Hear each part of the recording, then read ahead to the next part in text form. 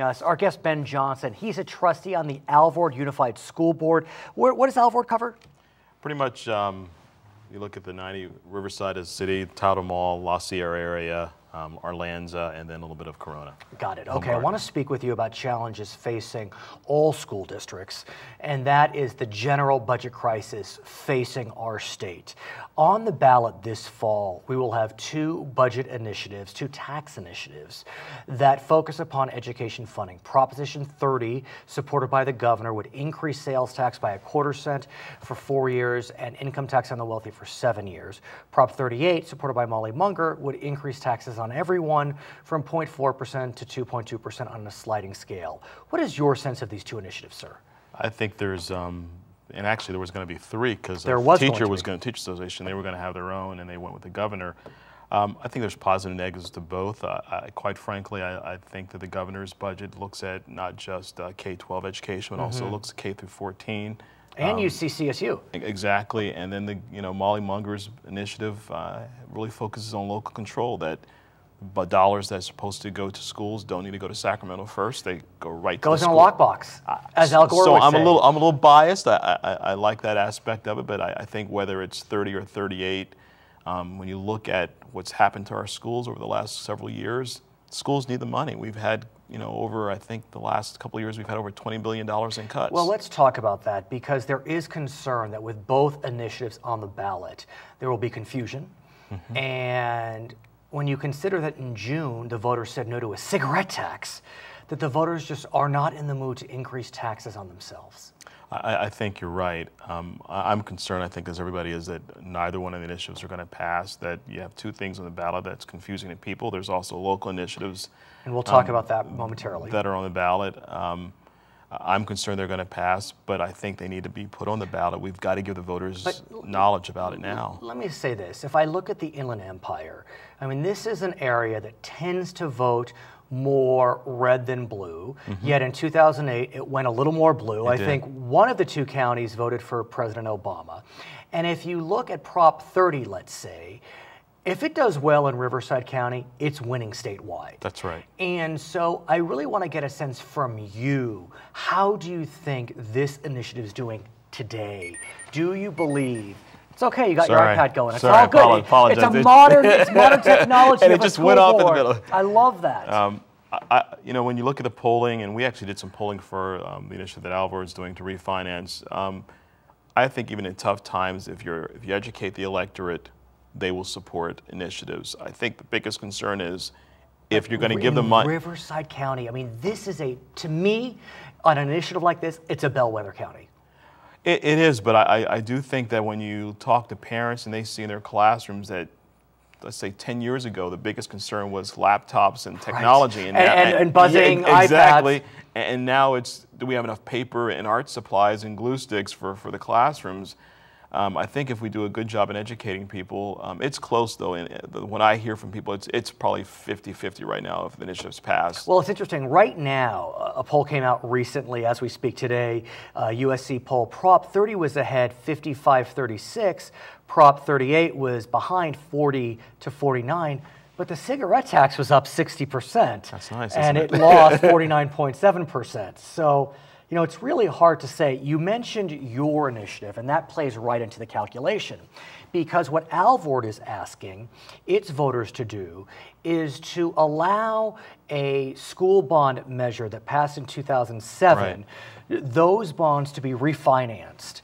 And what that refinancing will do is decrease the interest rate, but at the same time, it shortens the window with which the bond will be paid back, and therefore it increases the assessment on property owners by $51 per 100,000. Sure, it saves money over the long period of time for the voters that did support the bond. The other big concern too is that because of the reduction in housing prices, the bands aren't as profitable as they were 5 years ago. So we've asked the voters basically to refinance, pay a little bit more now, save over the long term, and have a benefit. But what I'm wondering is, I look at other municipalities, other government entities, Los Angeles County, for example. They have put on their ballot an extension of a sales tax increase dealing with transportation. in November. Right. So LA County voters are being asked to increase their sales tax 1 cent. Now in Alvord, it's a similar situation. Not as much money, but was this good timing? I don't think there was much choice in the timing. We had several sessions about it, and it really came down to we really have no choice. If we don't do it now, then it's going to impact the general fund. We've already cut our general fund probably $5 million over the last couple of years, and to cut even more, obviously that impacts the classroom. We talked to both of our association presidents, and they will tell you that how much more can we take? I had a classified employee talk to me the other day saying we had 5 people 5 years ago, now we're down to 2. So I think the problem is, yes, it's not great timing, but if people can reach into their pockets and pay, on average, it's going to cost probably $10 a month more in taxes to pay that now and save jobs. Even less, actually. It's a total of $10. Actually. And I guess it's about $5 more per month. Well, I guess it's per 100,000. Depending on your house, so no, yeah. You're right. House. I'm not a mathematician, clearly. Neither am I. Clearly. Let's go back, though, to state public schools generally. We know that with the governor's budget, as it's written in June, that if Prop 30 does not pass, there will be what's called a trigger cut. That's right. It's an automatic cut of about $5 billion, and a significant portion of that will be to K-12, K-14. What the governor has said is that if that happens, that the school year could be cut by 3 weeks. Scare tactic? Or he's holding us hostage. Yeah. I think. I mean, so appropriate or inappropriate? I think the governor's priorities are out of line. I mean, you look at the high-speed train and other things the governor's done. He says education is a priority. I don't feel it is. But what's interesting is, in June, there were no cuts to education. Right. Because what he said is we're not going to cut, we're going to wait for Prop 30. Right. And so, is it a hijacking or is it wishful thinking? Well, I think he's trying to, for lack of better words, bullying is probably the wrong word, but that's the only thing I can think of. You know, the governor has made choices, and so in my mind, if it doesn't pass, then does he really do the trigger effect? And we cut we spend right now probably about 10% of our educational time in testing. And so do we... There have been discussions about whether we overtest. Right, so if we cut that even more, and we're already kind of ranked, we had a discussion about RCC and how many students, about 90% of students go to RCC, not ready for college. Yeah, and it's interesting you talk about funding, because the Superintendent of Public Instruction for California evaluates the financial wherewithal of school districts every year.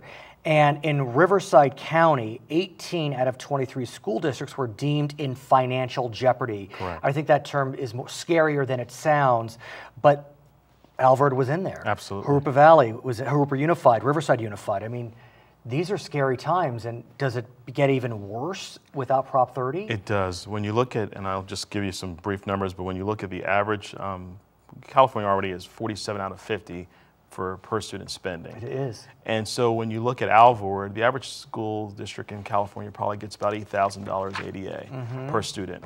We're at about $6,700. We were at $6,700 before the deficit. We'll be down to 52, and if this doesn't pass, we'll be down to 4,700. So I don't know how much more we can take. What are you saying? Are you talking to your voters about this? I mean, the no side is, and I'm not taking a position, but I mean, I look at Twitter, the no side is burning up Twitter. Yeah, I don't think we've done a good job of articulating as a district what this means. We talk about it at board meetings, but an effective campaign to the parents, to PTA, and working with both of our associations we need to do a much better job of that, because it's important for everyone. You got some time, arguably. We do, about 3 months. Well, we'll see. Yeah. We'll see. Okay, his name is Ben Johnson. He is a trustee for the Alvord Unified School District. My name is Brad Pomerance. We thank you so much for watching California Edition.